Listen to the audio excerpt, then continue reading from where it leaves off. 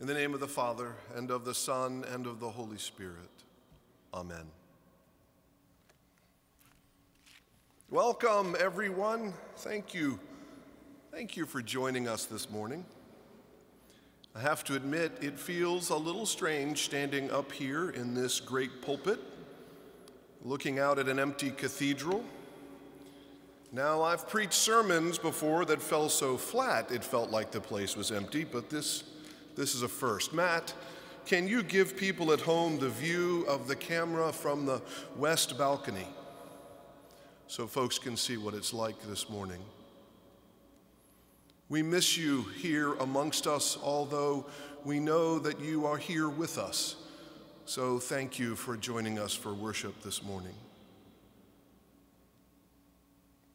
I love the story that you may have seen in the news about the Italian priest who printed out photos of his parishioners and taped them to the pews in his church.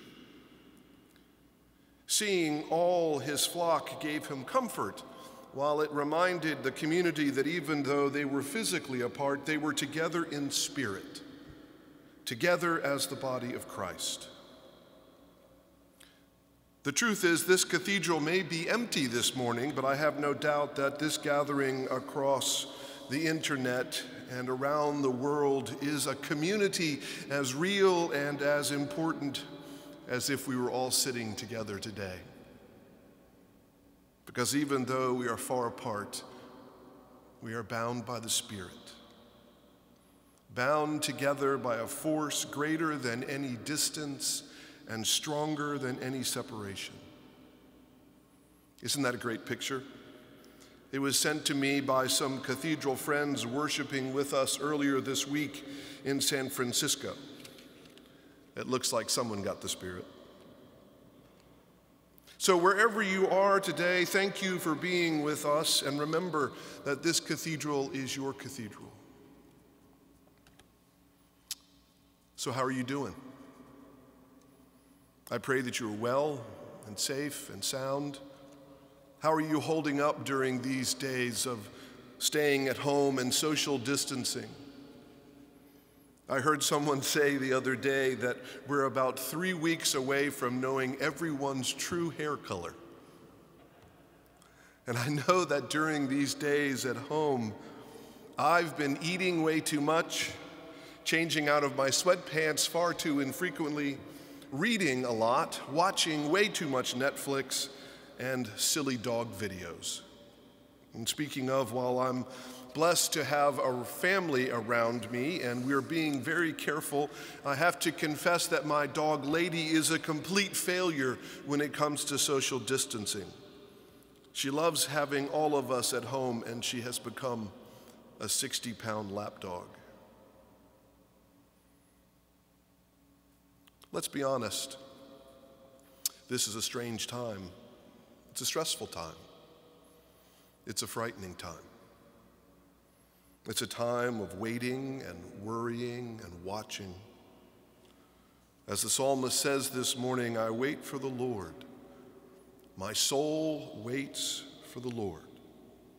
More than watchmen for the morning, more than watchmen for the morning, my soul waits for the Lord.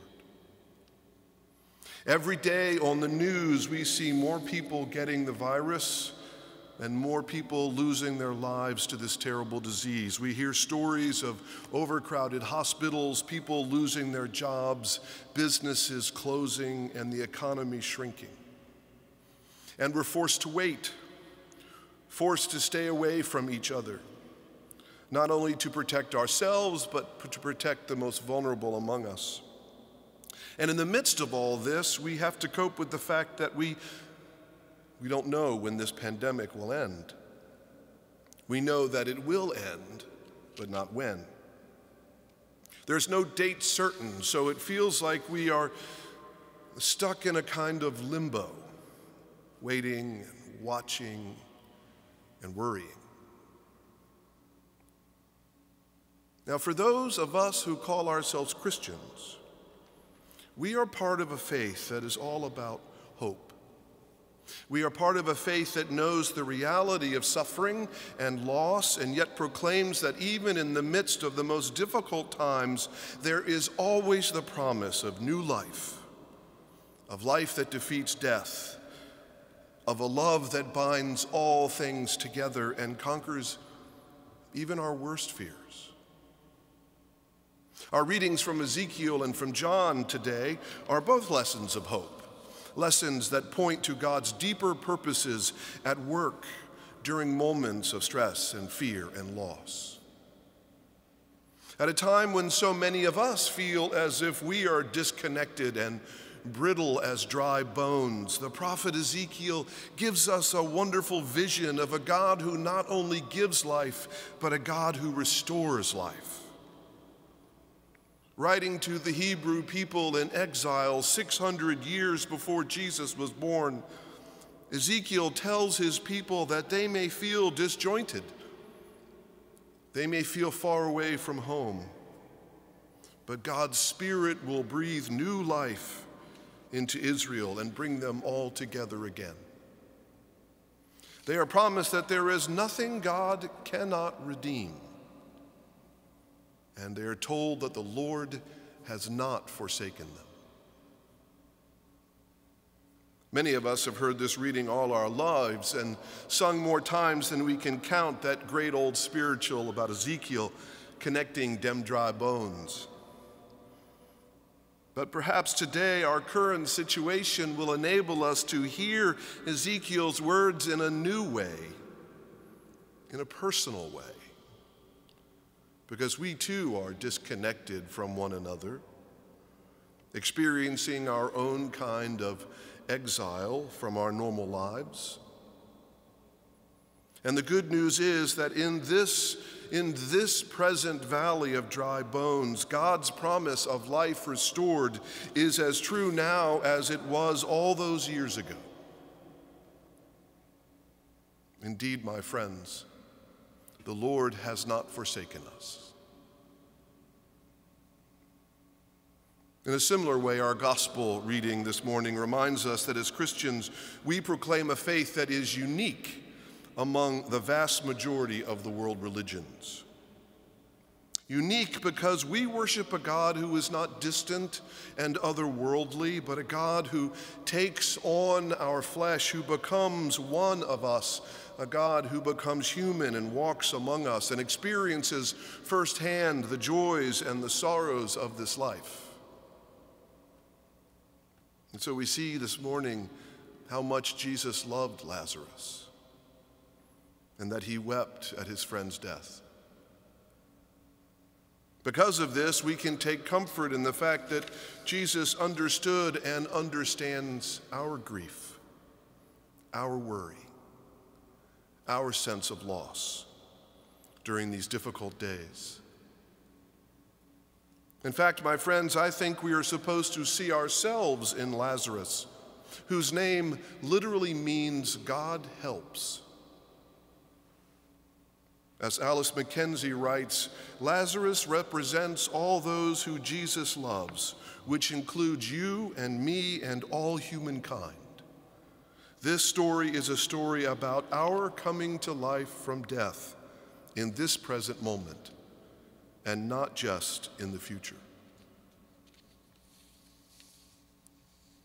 Friends, I hope you realize that the same Spirit that moved over the earth at the instant of creation, bringing life out of nothingness, the same Spirit that reanimated Ezekiel's dry bones, the same Spirit that came to rest on Jesus at his baptism, the same Spirit that brought Lazarus up from the grave, this Spirit is present and working amongst us right now.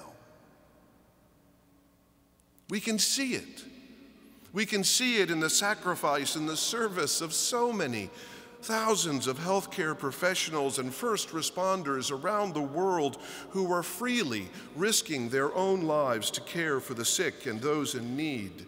We can see it in the restaurants around this country who are helping to feed children stuck at home who cannot receive the school meals on which their families depend.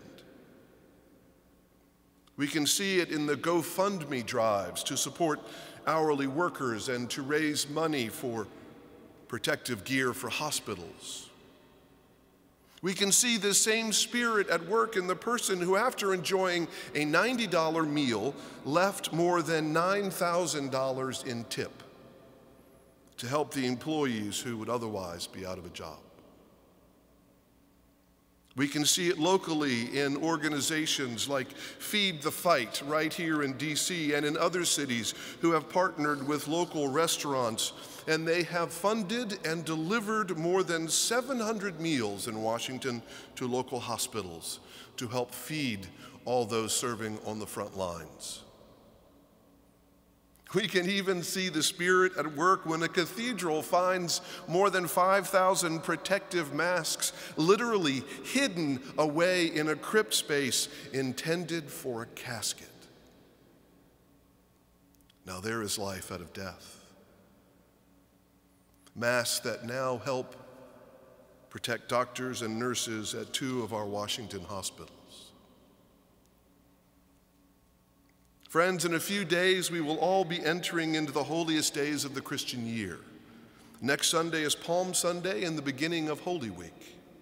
These are the days in the life of the church when we are reminded that while suffering and death are real, we worship a God who not only walks with us and suffers with us, but we have a God who loves us enough to always bring us through death into new life. These are the promises, the hope that lie at the heart of our faith. So as we move through these last days of Lent, remember that God is not done with us. God's Spirit is working in our midst.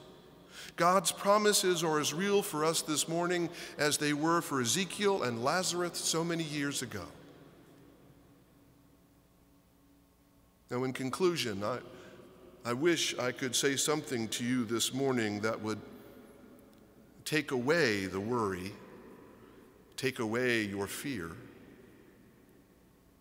but I can't. There are some things that we just have to go through. But I do know this: we are all in this together, and we will come through this struggle to see better days. So say your prayers and keep the faith. Say your prayers and fight the fear. Say your prayers and share God's love wherever and however you can. Amen.